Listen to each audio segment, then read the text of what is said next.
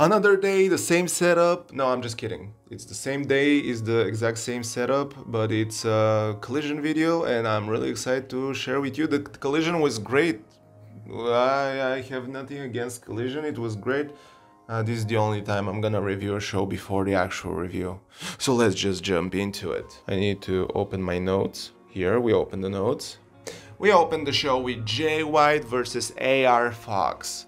And this match, friends, didn't have any story behind it except the fact that AR Fox is from the city they wrestled in this show. As long as I understood it, that's why probably he's challenging Jay White. But the interesting part about that match was Jay White won, of course, and after that a guy in a hoodie came out and he was about to steal the AEW World Championship or the Bang Bang belt from the Jay White, and it turned out to be MJF, but he couldn't. I don't know why he stopped. Like, he got the belt in himself, and all of a sudden the Bang Bang gang was with his belt and he decided to run away. Probably he was saving himself for the match with Kenny Omega.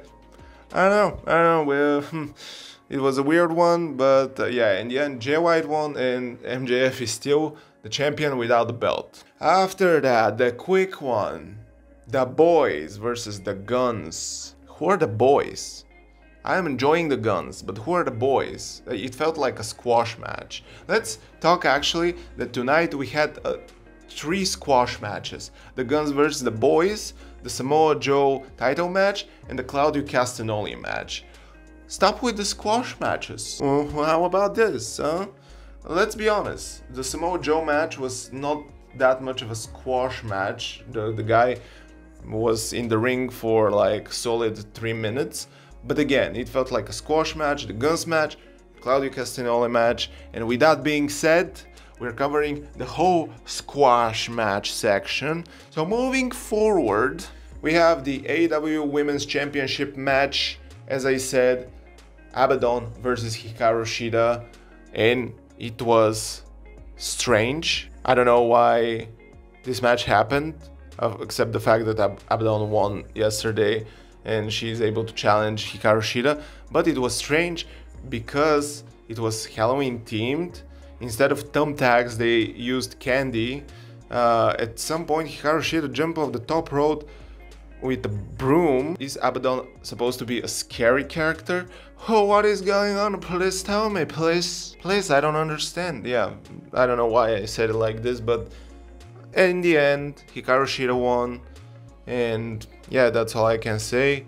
I'm not disappointed by this match, but I was a little bit confused. Next, interesting one, because we're gonna see eventually FTR versus Big Bill and Ricky Starks, as I said last week.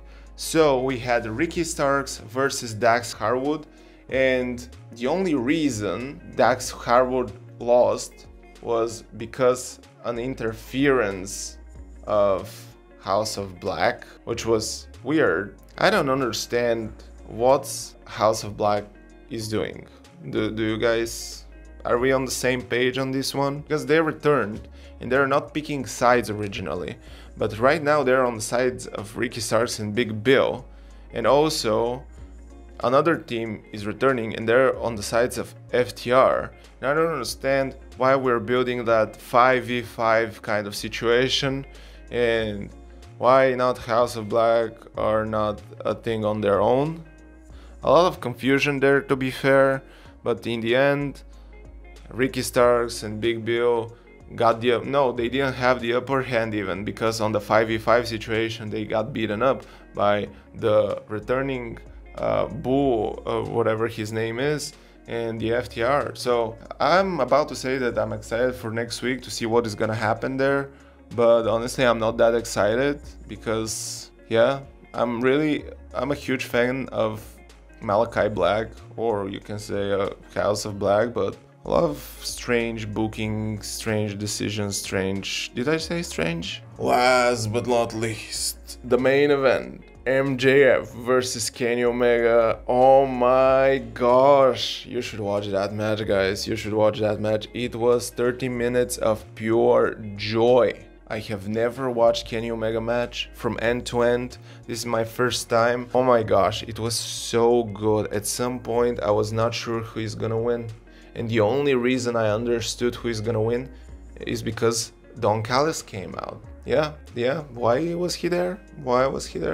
So he stops Kenny Omega for winning, that's why. But it was amazing match in the end.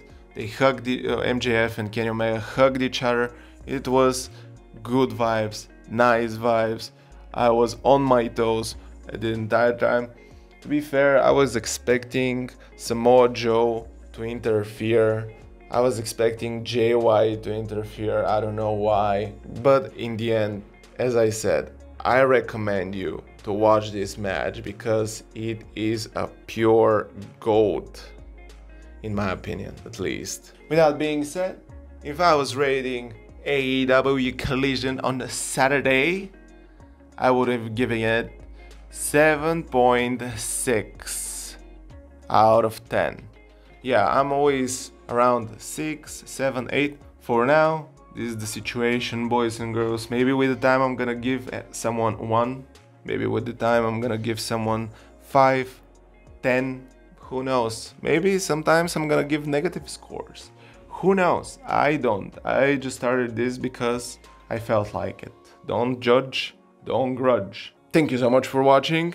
And I'm gonna see you bang bang bang bang next week for Monday Night Raw. Peace.